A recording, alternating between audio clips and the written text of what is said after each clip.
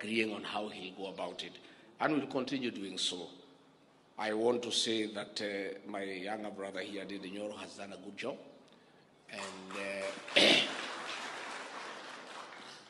I'm also a beneficiary of Ndindi's economic policies. When I was preparing to go for the running debate with Mother Karua, it is the Honorable Ndindi Nyoro who sat me down and gave me a few tips on matters economy. And even those who may not know, for many days when I was in trouble from the former administration, for fear of arrest over the weekends, I would spend the weekends in Ndindi Nyoro's house, and his wife Sophia would make a meal for me. The only problem, the whole weekend he would bombard me with economic issues. So we want to encourage our young people to continue working for this country where we are